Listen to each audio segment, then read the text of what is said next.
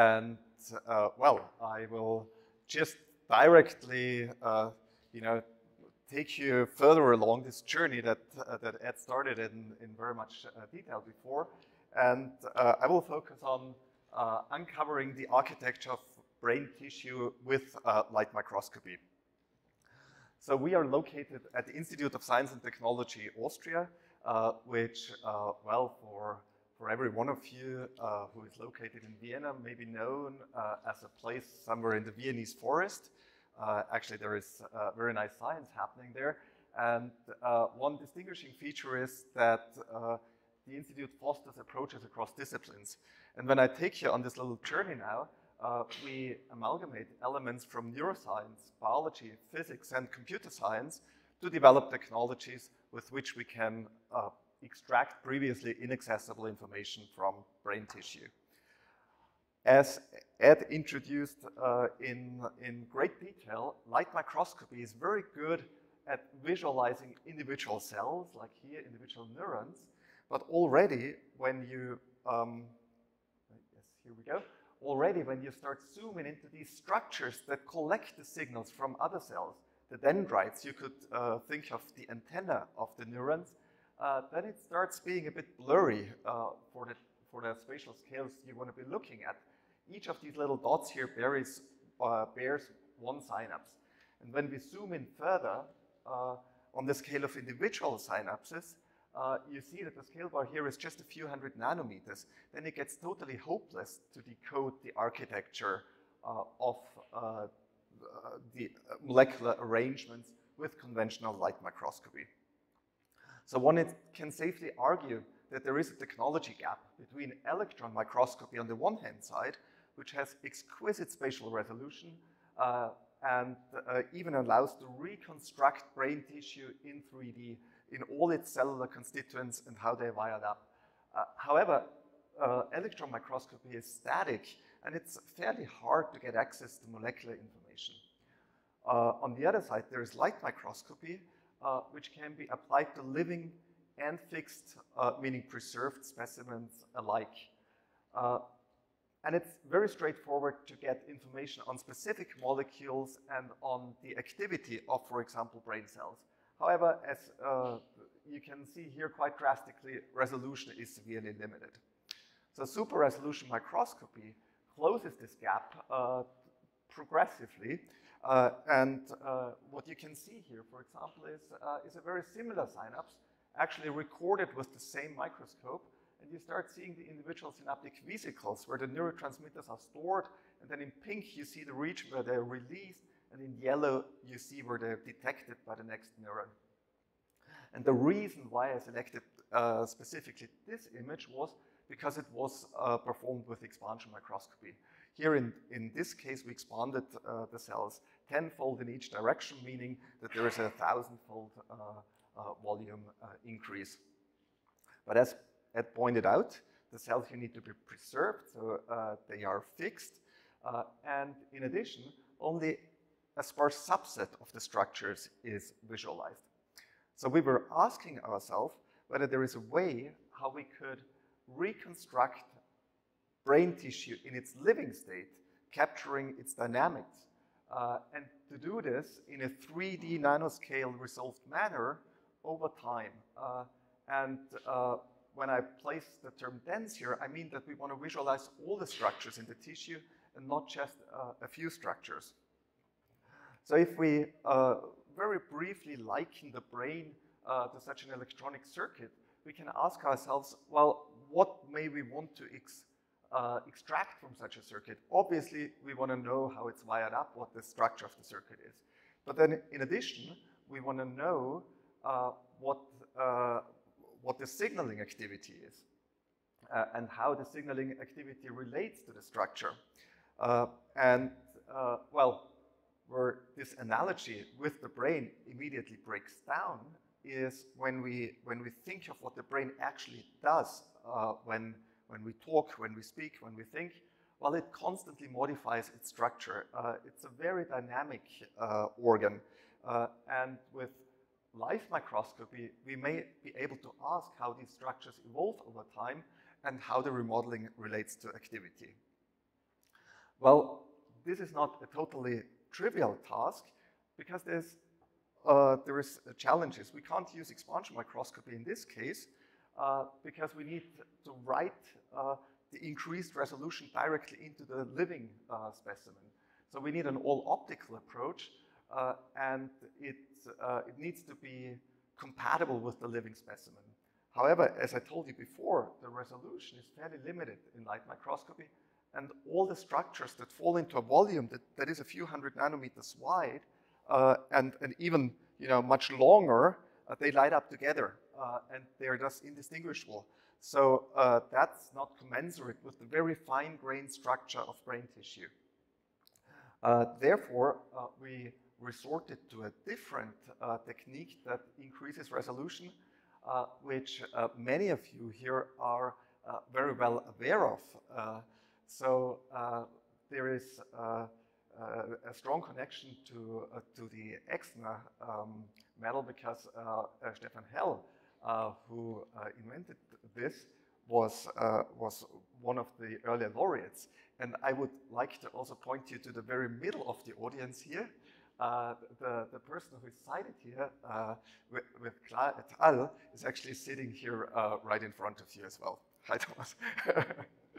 So the way this works is that you overlap an excitation beam with a second laser beam that has two properties. The first one is it has a hole in the middle where it doesn't do anything. And the second one is that it turns off fluorophores. And turning off the fluorophores is done very similarly as in this laser here with stimulated emission. And with this, you can create a scenario where the region from which you actually read out the signal is much, much smaller than the original excitation spot, reaching into the nano scale domain. So we built on another technology here, which sounds very simple, but is very powerful, by just pouring fluorescent molecules into the extracellular space. It turns out that cells are visualized as negative shadows. And when you read this out with STED microscopy, you realize that you see the individual cellular structures at very high definition. This is a technology that was developed by the Negal group in Bordeaux and is called super resolution shadow imaging. However, with these super resolution techniques, there are very intertwined limitations between the 3D resolution that you can achieve, the signal to noise ratio with which you read out your cellular structures, and the light exposure you need to put onto the living tissue. And well, if you were just to naively increase resolution and signal to noise ratio, you would automatically also increase light exposure. And I think it doesn't need much biological understanding that these cells here don't look particularly happy. Actually, they're just bursting here if you put on a lot of laser light.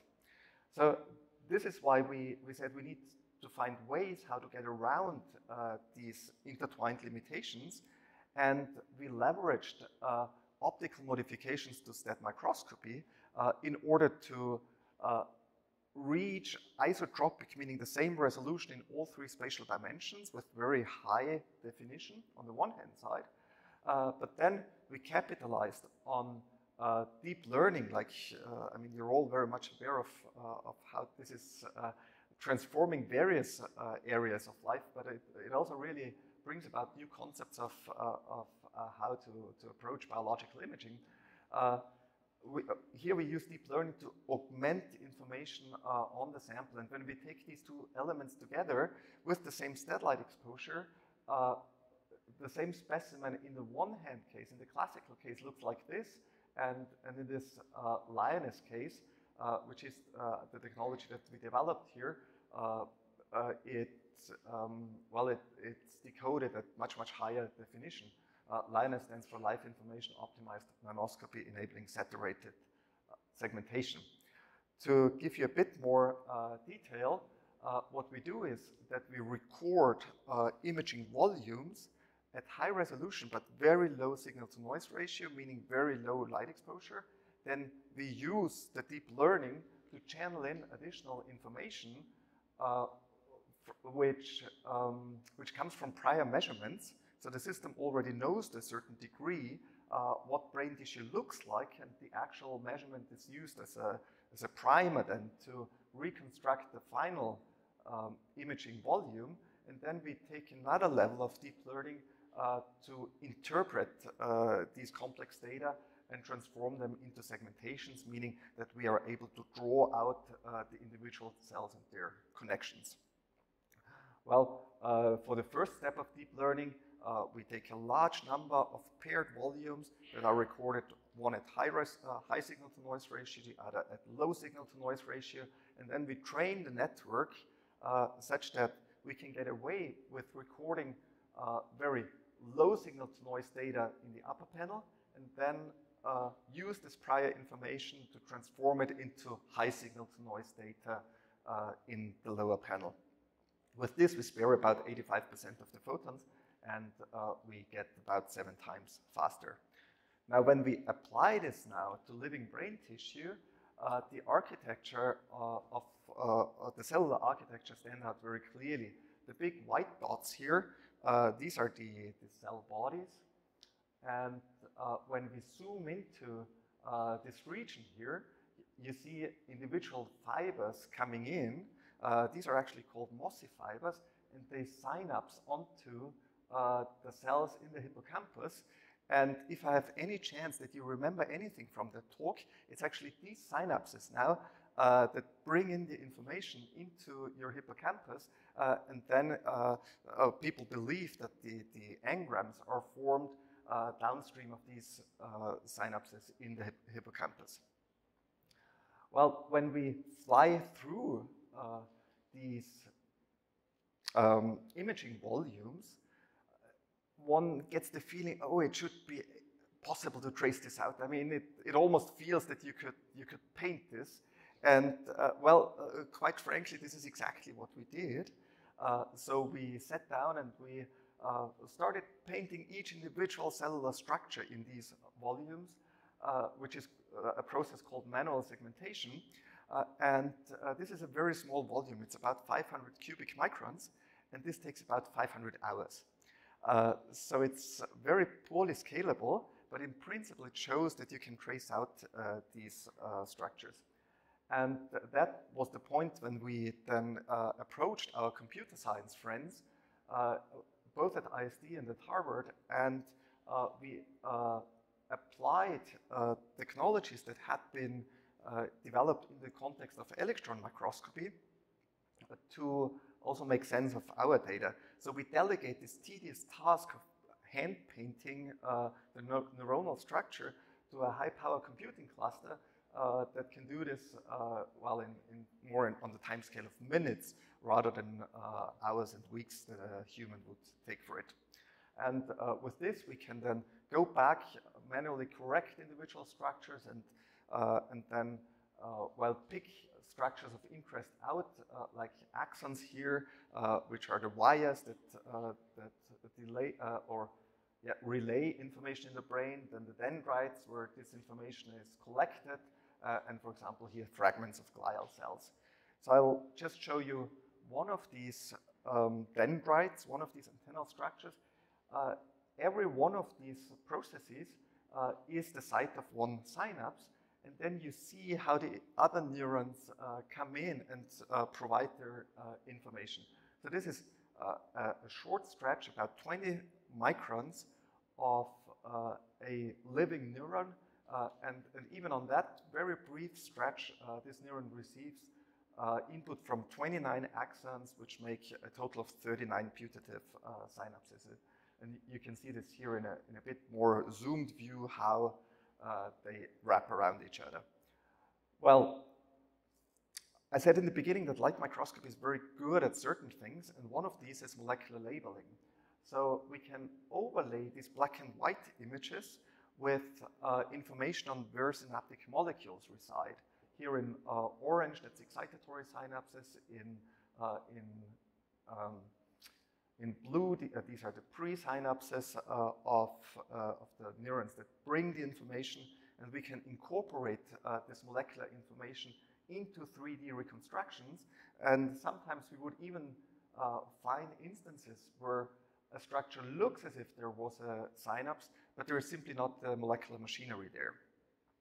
Another thing that light microscopy can do very well is to measure the activity of neurons. So with this, we are able to relate the structure of the circuit with the signaling activity that it performs.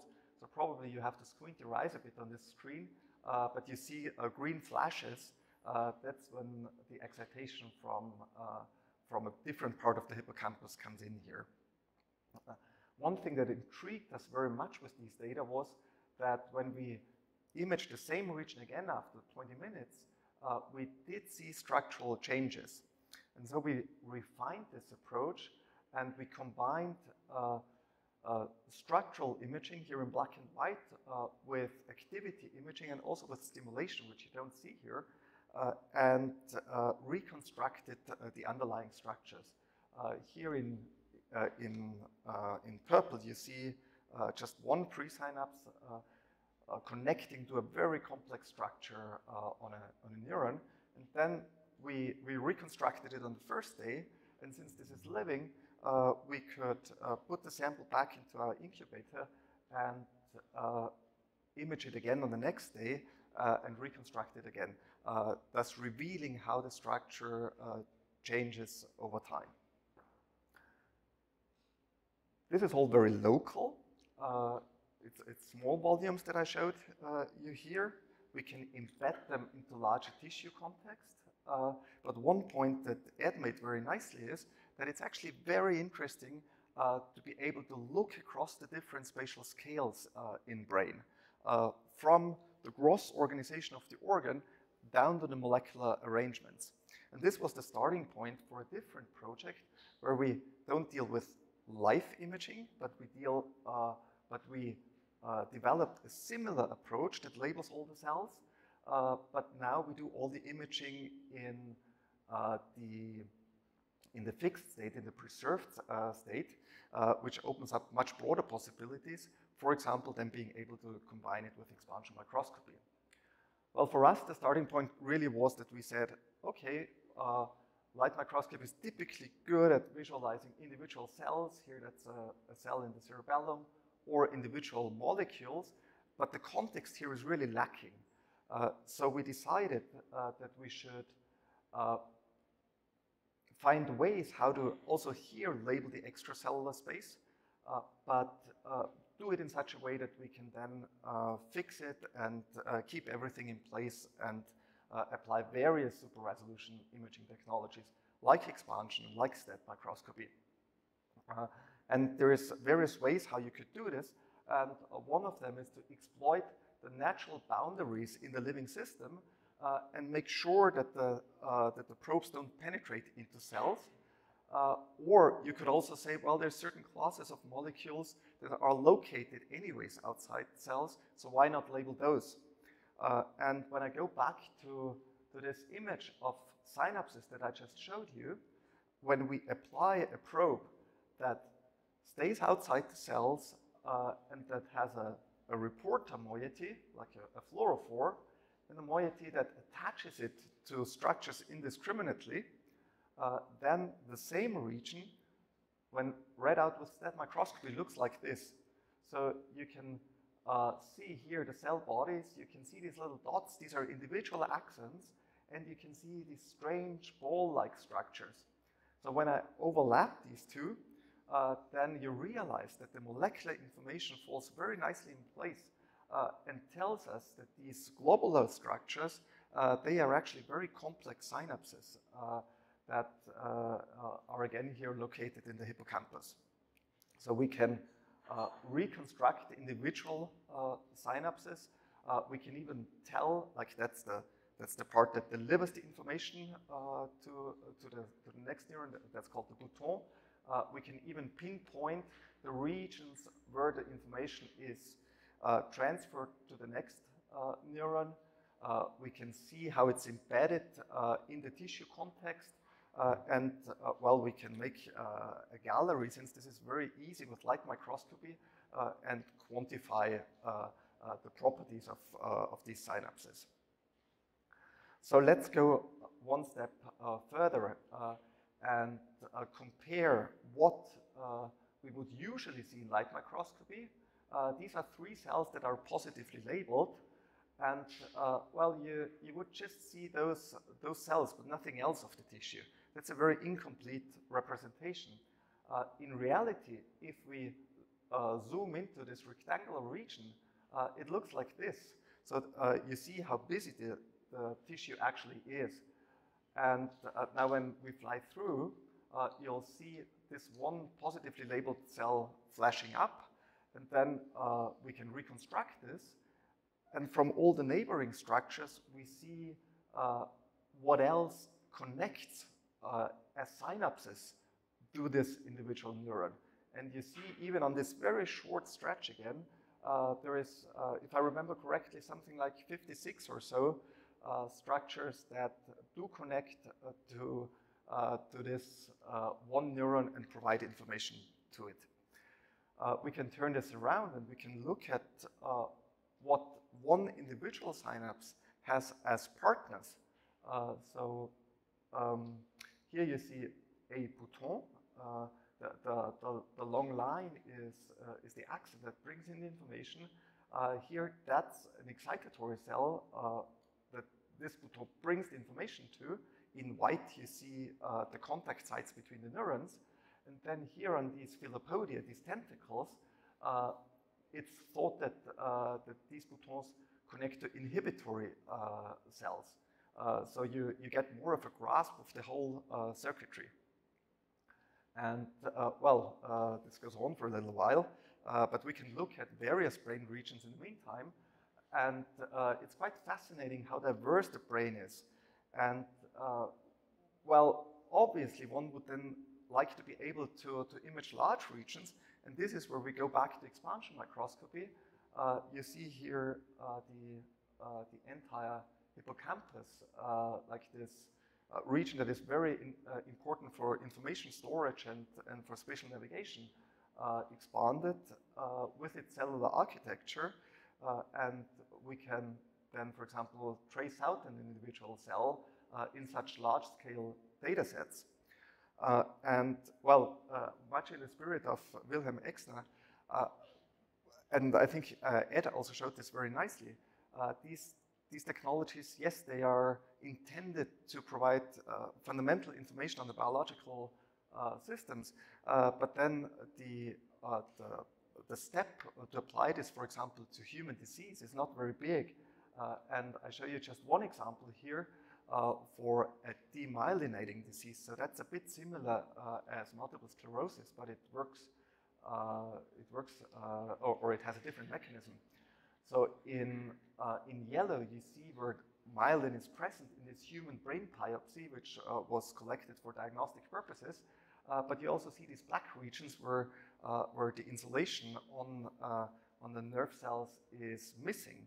And when I overlap this with the structural data that I just showed you before, then we can zoom in and we can see, for example, how the regular brain tissue is displaced from the blood vessels.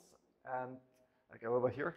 So it's displaced from the blood vessels with a lot of inflammatory cells, and the normal brain tissue starts here, but it's actually not normal, but it's full of bubbles and edema due to the inflammation. Well, and with this, I would like to close by acknowledging very generous funding that is very important to drive science forward. And then, as the most important slide, I would like to acknowledge everyone who has contributed to this work. So this is the group going on a hike somewhere south of Vienna. These are the current group members, the former group members. In bold, those people have, from which I've shown data.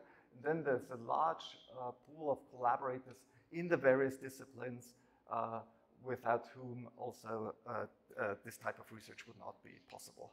So thanks a lot.